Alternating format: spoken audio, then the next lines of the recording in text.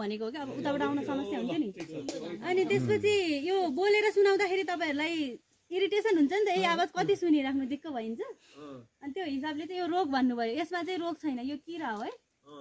त्यसो बाहिरपट्टि किरा हुन्छ हैन होइन यसको यतापट्टि किरा हुन्छ त्यही त यस्तो बाहिर त्यसैले सदारा मैले चाहिँ मेडासिट हाल्दै त्यसैले हेर्दाखेरि रोग जस्तो देख्नुभयो तपाईहरुले ल हेर्नुस् त पिछाडीपट्टि जसले नि हेर्न सक्नुहुन्छ यो चाहिँ किरा हो हेर्नुस् त यसलाई झुसिल किरा भन्छ झुसिल किरा हो यसले चाहिँ अब यो खाइसक्छ यसको यो समय यो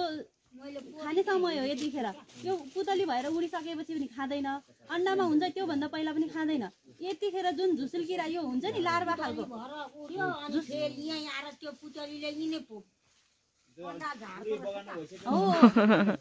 अनि यहाँ खाइसकेपछि यसले अर्को पातमा गएर खान्छ हेर्दाखेरि हामीलाई थाहा हुँदैन अहिले थाहा छ हेर्नु त अब यो पात हेर्नुहोस् त यो पात हेर्नुहोस् हैन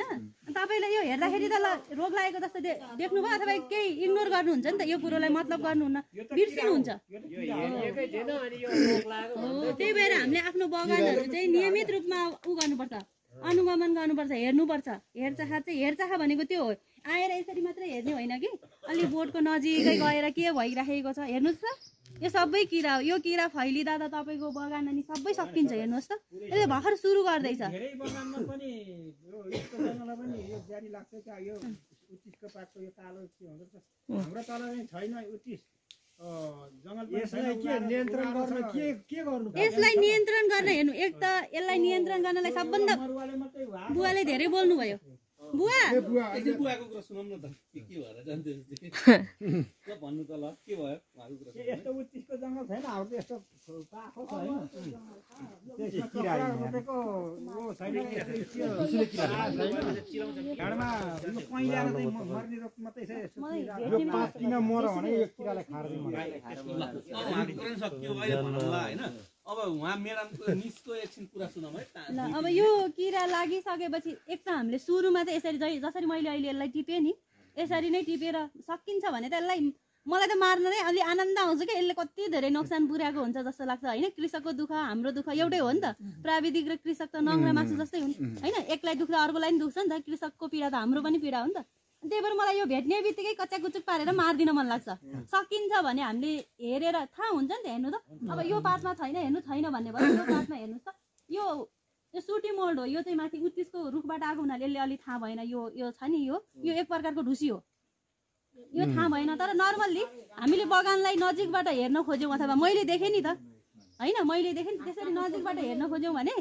सजिलैसँग देखिन्छ देखिसकेपछि पहिलो चाहिँ हामीले मार्ने नै हो यहाँ विषादी हाल्दाखेरि हामी त शत्रु यो किरा मात्रै हुँदैन नि त हाम्रो भमराहरू हुन्छ के हुन्छ उनीहरू मर्यो भने त हामीलाई घाटा लाग्छ नि त त्यसले गर्दा परागसेचन हुँदैन परागसेचन भएन भने फल फल्दैन त्यसले घाटा लाग्छ सकेसम्म सुरुमा हामीले विषादी छर्किनु हुँदैन यो किरा मारेर नियन्त्रण गर्दा यति त सकिन्छ हैन सकिन्छ थोरै हुँदाखेरि के यसो हेर्दै थोरै हुँदाखेरि मार्दिने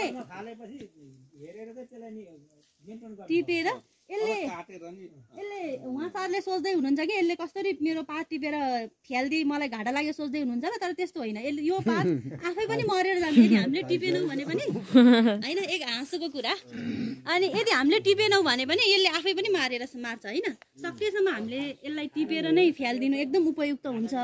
अनि त्यसपछि त्यति गर्दा पनि अब कन्ट्रोल भएन एकदम धेरै किराहरू देखियो भने हामीले एउटा चाहिँ एजाडिरेक्टिन भन्ने त्यो चाहिँ अर्कै हो तर त्यसको व्यापारिक नाम चाहिँ के हो भन्दाखेरि मल्टिनिम भन्ने एउटा विषादी पाइन्छ त्यो जैविक विषादी हो केमिकल होइन त्यो होइन रासायनिक होइन त्यो जैविक विषादी हो त्यो चाहिँ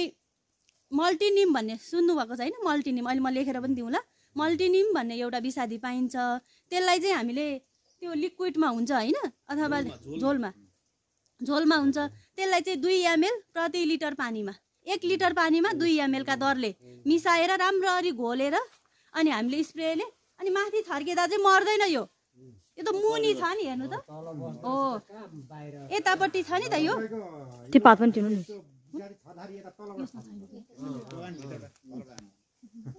यो त मुनी छ नि त यो यस्तो पात हुन्छ अब यहाँ त छैन यो माथिबाट यसरी हामीले स्प्रेले छर्छौँ यो मर्दैन अनि यसलाई चाहिँ मुनीबाट यसरी जसरी तपाईले स्प्रे त्यो नोडल चाहिँ यहाँ राख्नु पर्यो त्यहाँ राखे